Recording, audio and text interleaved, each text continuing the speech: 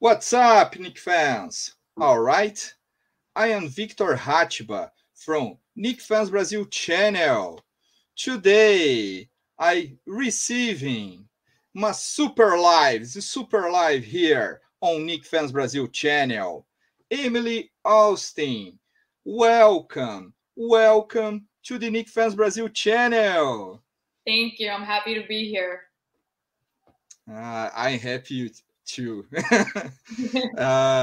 First of all, Emily, you can introduce yourself to Brazilians? First of all, I want to say I love all the Brazilians I've ever met. I want to shout out Brazilians. You have my fan, like I'm a fan.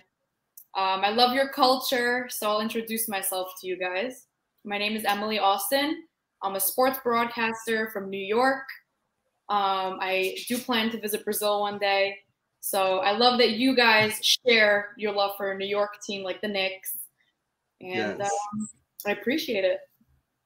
Oh, great. Come to Brazil. São Paulo. Come to São Paulo. It's on my list. Yes. I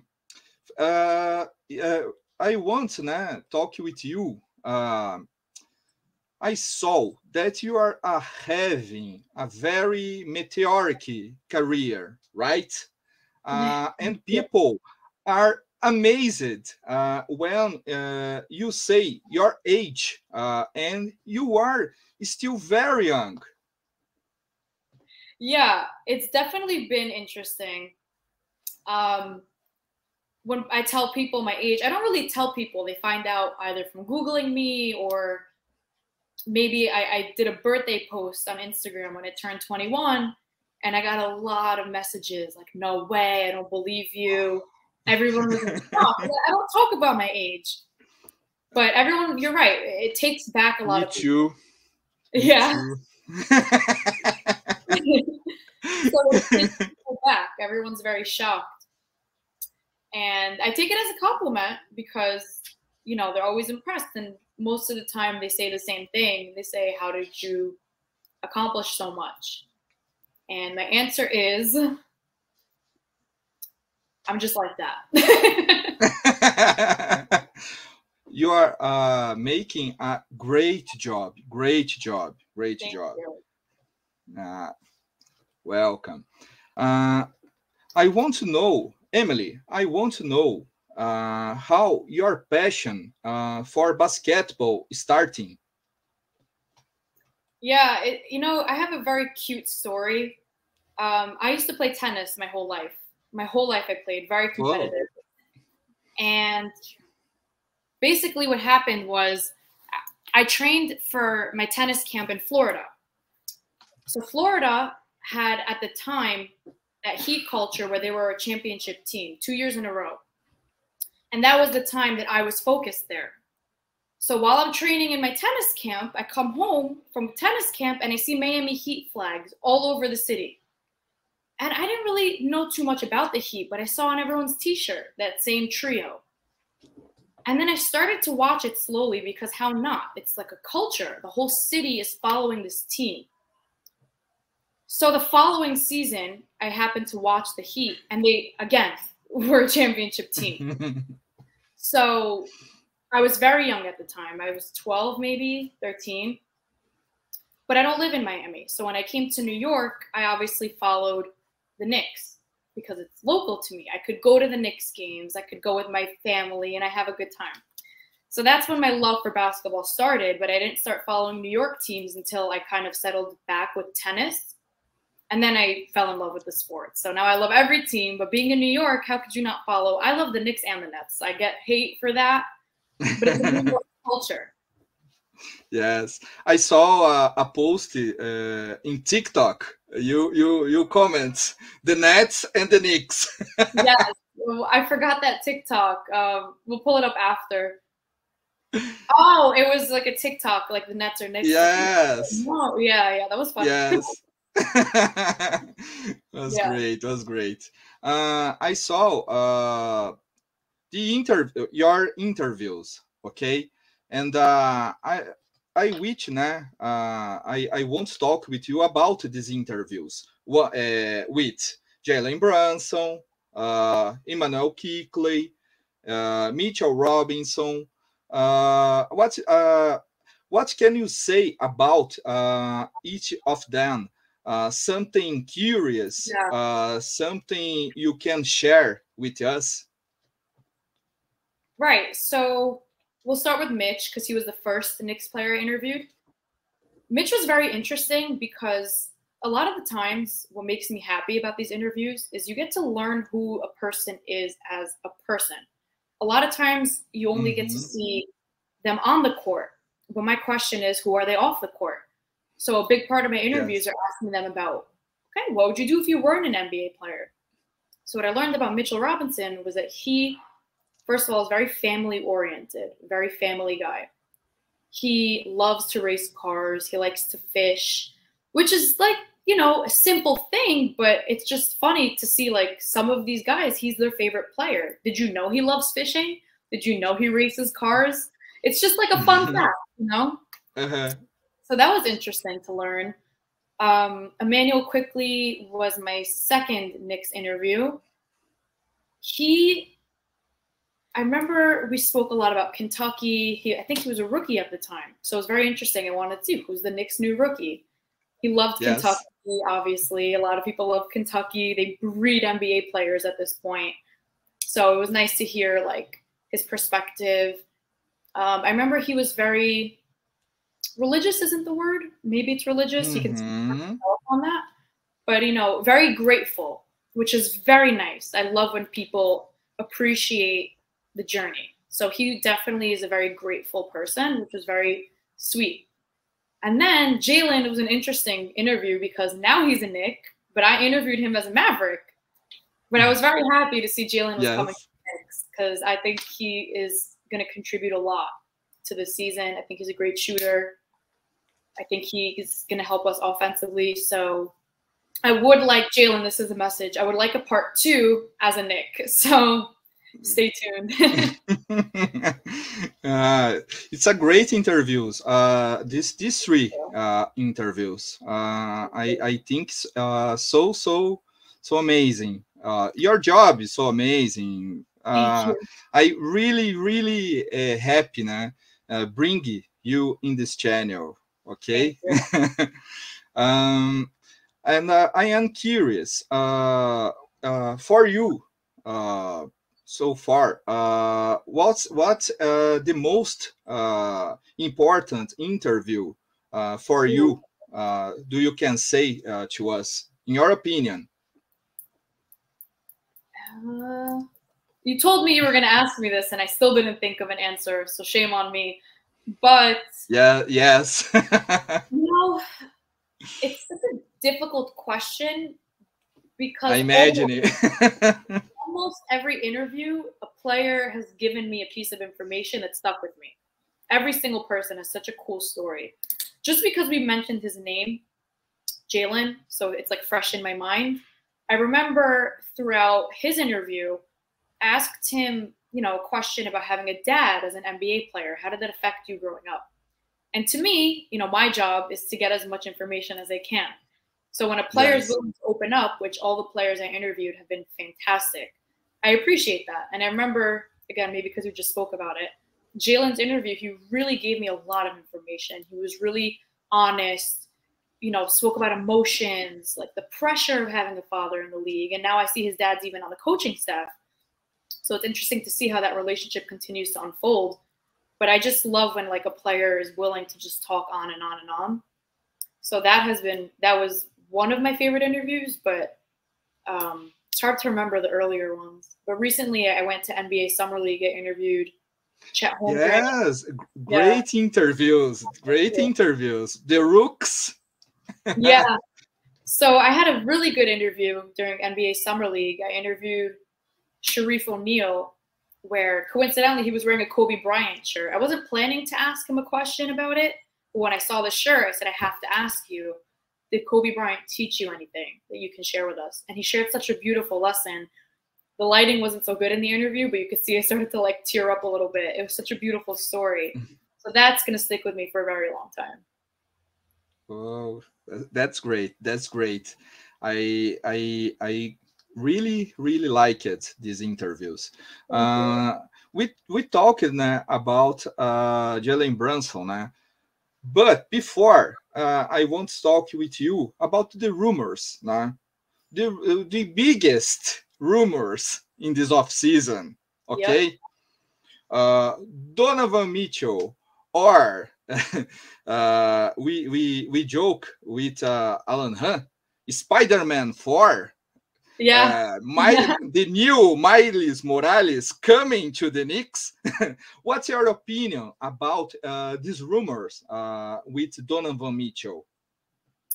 Yeah, so my theory on rumors is usually, as a person, as a human, I hate rumors, and a lot of the time it's nonsense, but a lot of the time it's not nonsense. Yes. And I think this situation is one of those times where it's not nonsense. If I bet on sports, which I don't right now, but I will soon, I would bet Donovan Mitchell. I would definitely bet that Donovan Mitchell is going to be a New York Knick. I think the actual execution is not as simple as people think. I remember I tweeted the other day, Donovan Mitchell will be a Knick. And all of the comments were when, which is the famous question. When? You did. So I think it's definitely going to be like a numbers game at this point, but I think it will happen. Me too. Like I said with Alan, Spider-Man 4 coming soon. And I think so. Marvel will love this advertising. I do love Marvel. Yeah. Okay, we talked about Donovan Mitchell, but I want to talk with you about these new players on Knicks. Jalen Brunson again, and Isaiah Hartenstein. What's your opinion about the future to the Knicks with these guys?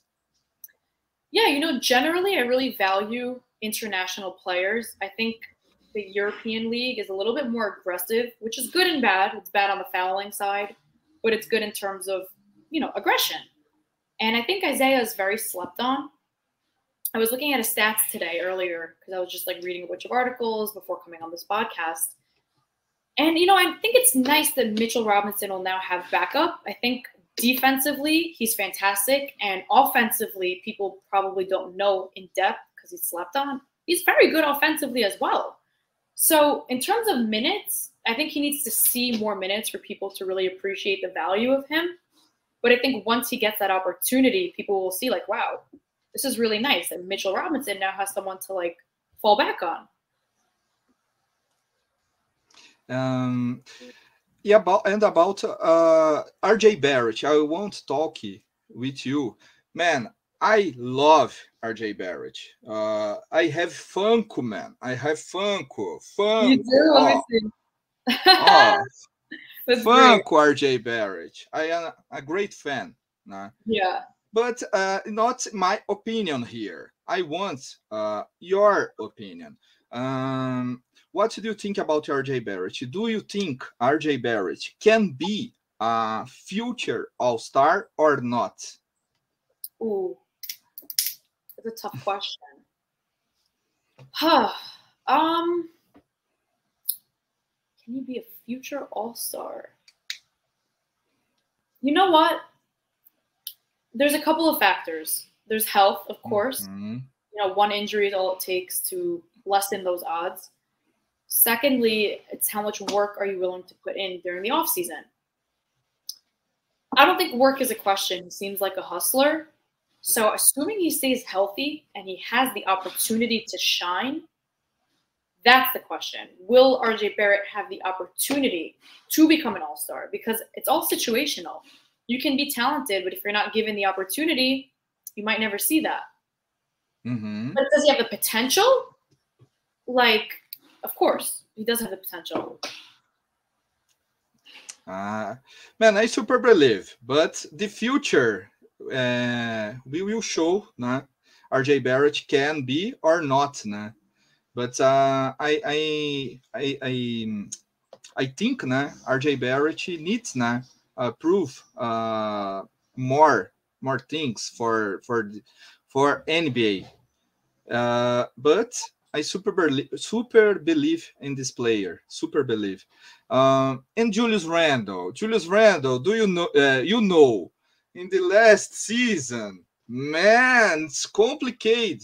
In season, Knicks come back to the playoffs. Julius Randle, MIP.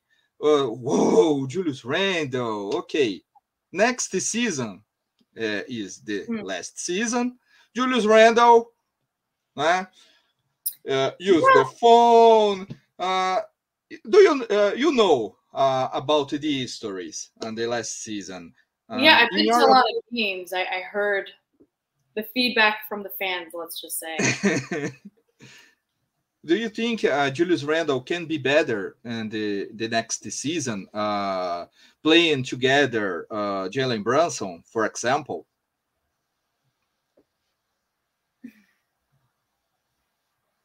Yeah, I think,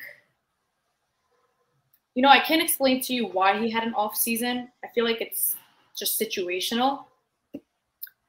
But I obviously think help. It's a team sport. If you have help from Jalen Brunson, and I really do think Donovan Mitchell will be a Knick, and Julius Randle's more of a big guy, I think that dynamic would be very good for him. The question is, will he be a Knick next season? For me, the problem in the last season with Julius Randle, with here the problem. I think Julius Randle, it's a good player. Yeah, but mentally, health mentally in the last season, man, Julius Randle with the front office, to Knicks fans, phone with a journalist. Do you know? Do you understand? It's complicated now. The problem for me now in the last season and affect Julius Randle with the team now. Yeah, I think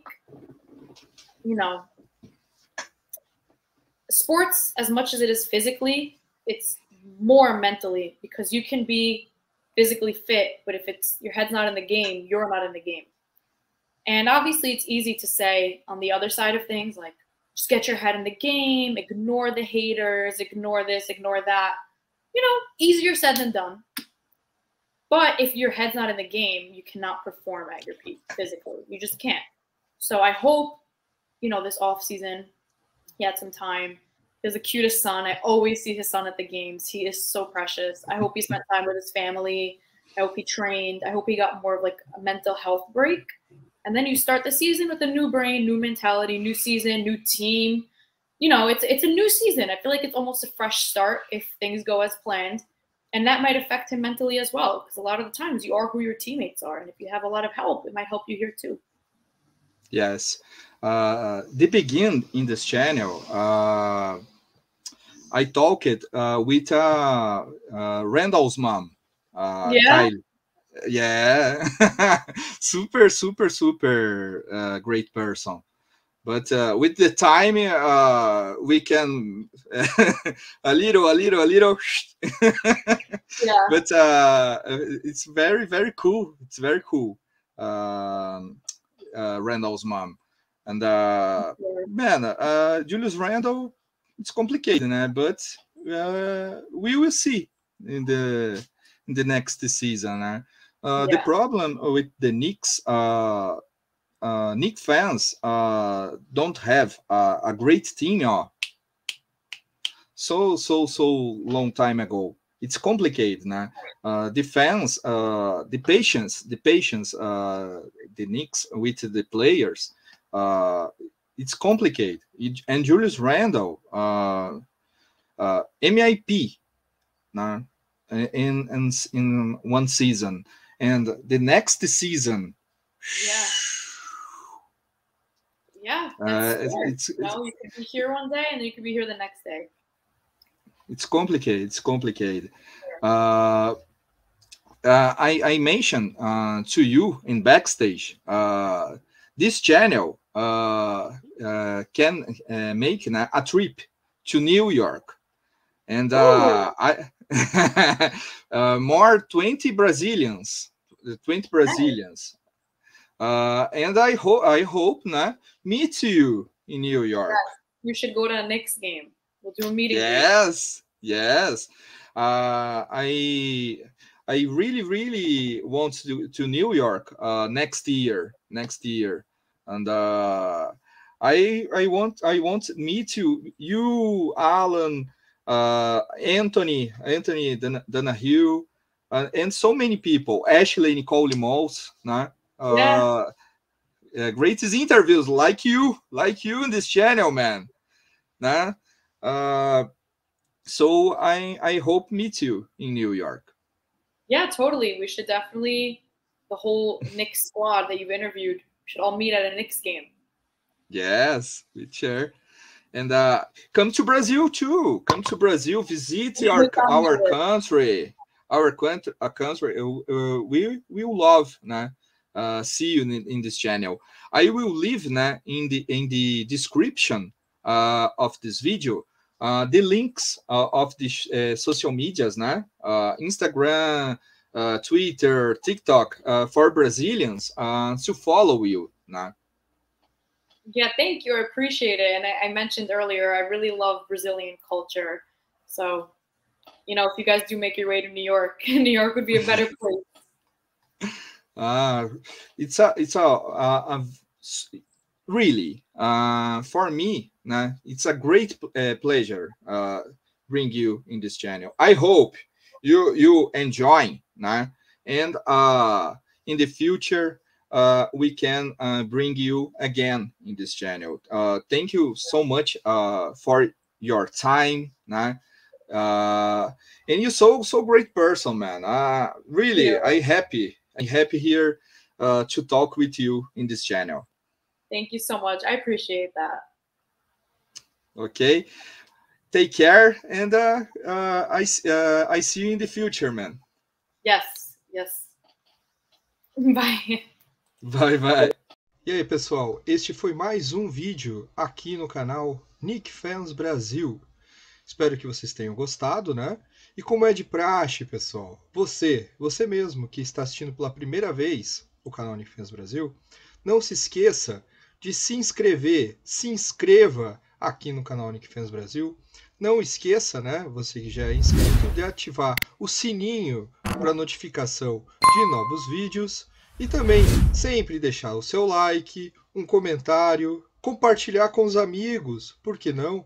Para ajudar com que o canal Knicks Fans Brasil chegue cada vez em mais e mais pessoas, pessoal. Beleza? Conto com a ajuda de vocês, Knicks Fans. Um abraço!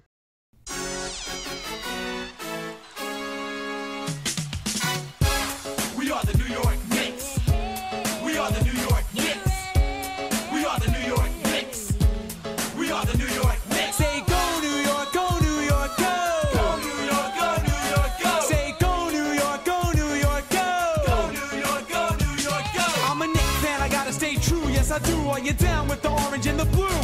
I'm a Knicks fan. I'm down with the orange and the blue. I'm a Knicks fan. I gotta stay true. Yes, I do. Are you down with the orange and the blue? I'm a Knicks fan.